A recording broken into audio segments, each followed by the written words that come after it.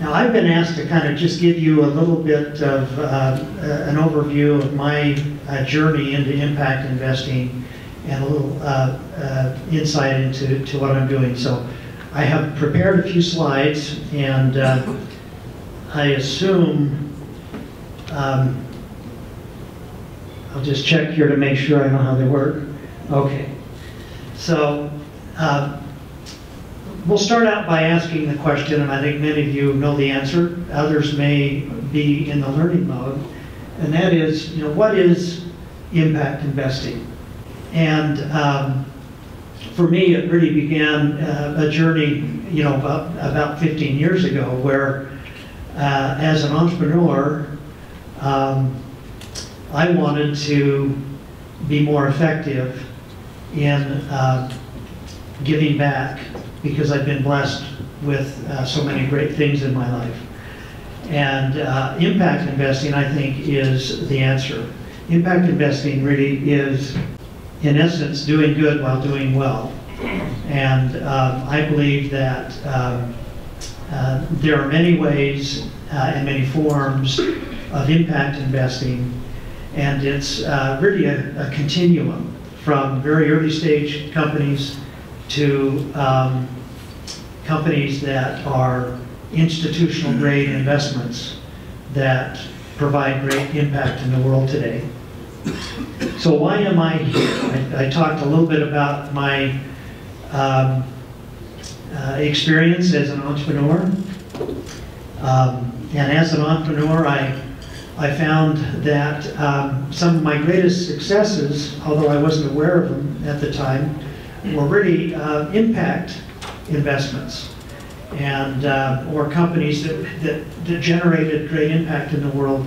An example is Sorenson Communications, which is the largest company that provides services for the deaf, and was instrumental in a service that enabled the deaf to communicate with the hearing through sign language interpreters in real time over the internet. And it literally transformed the way that they were able to communicate, and enabled them to have capabilities more closely to their hearing peers. And this company was a successful company. It grew from zero in 2003 to over 120 million in revenues in 2005, generating about 60 million in EBITDA that year, and ultimately was sold to produce a tremendous exit.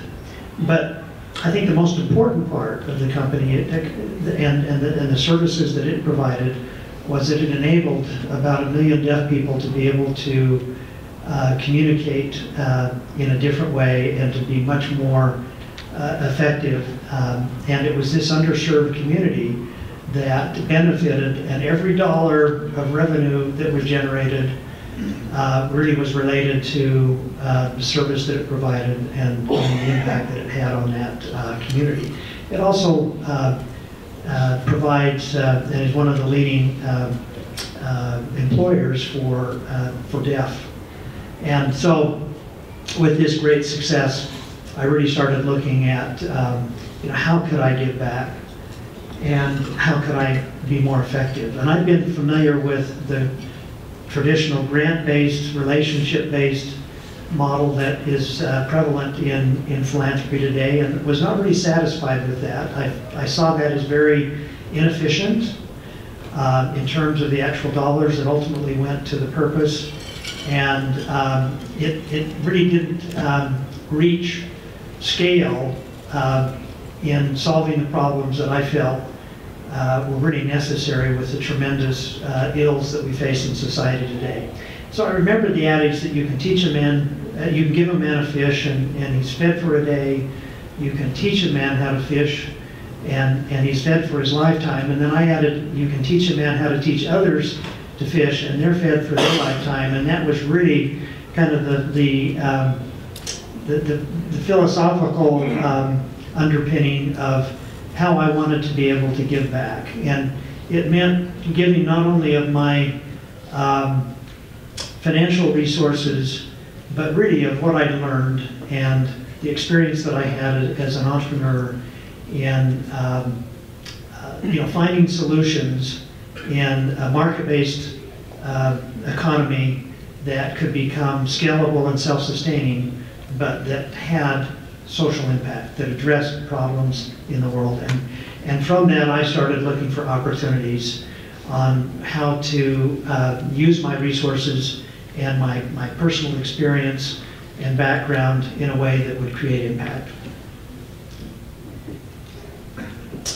I think one of the first areas was in the area of microfinance, and I won't go into a lot of detail because we don't have a lot of time, but really I think one of the very first areas that, and it started out as philanthropy because there weren't for-profit entities that were microfinance institutions at the time, and through an organization called Unitas that would go out and find the very best MFIs. These are essentially organizations or banks that provide capital to those that are underbanked or are unbankable in the world, very small loans to enable them to build businesses and livelihoods.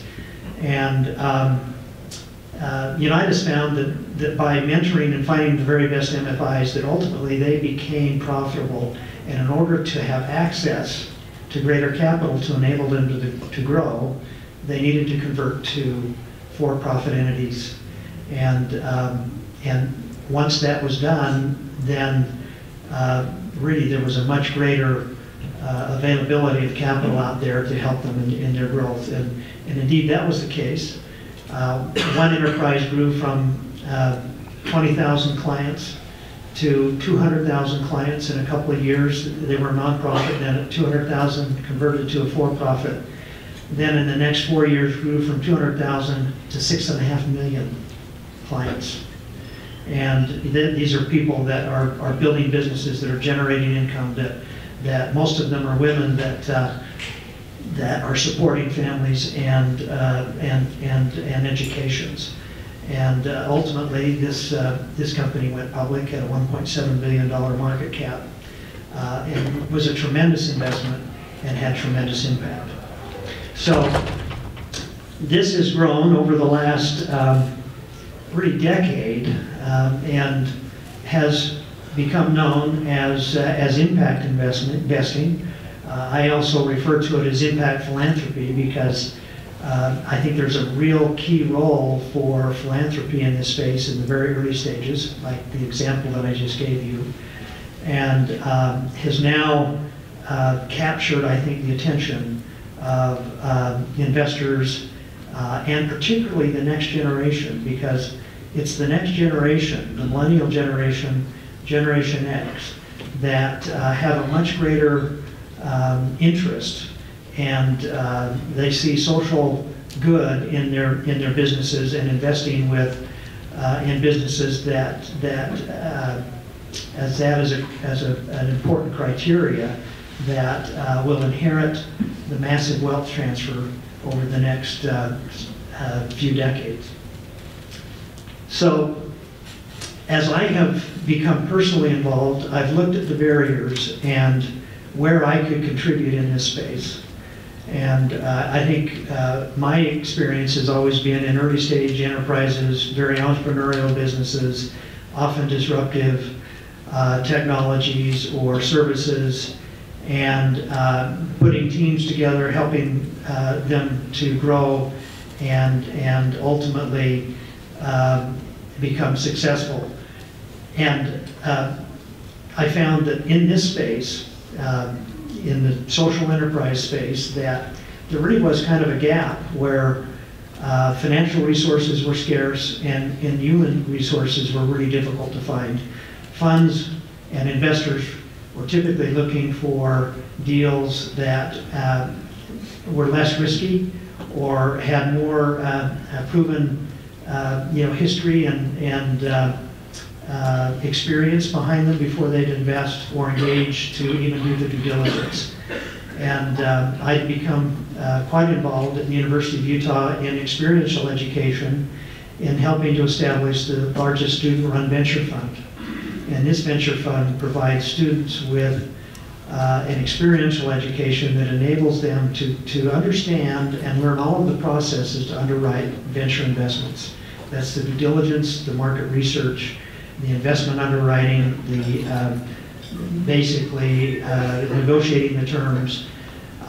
And this fund, I think, has provided an unparalleled education for over 250 students over the last decade, and provided really, I think, the genesis for really taking that to the next stage and developing a center for students that would be endowed to give them an education in this space, but even, I think, more important,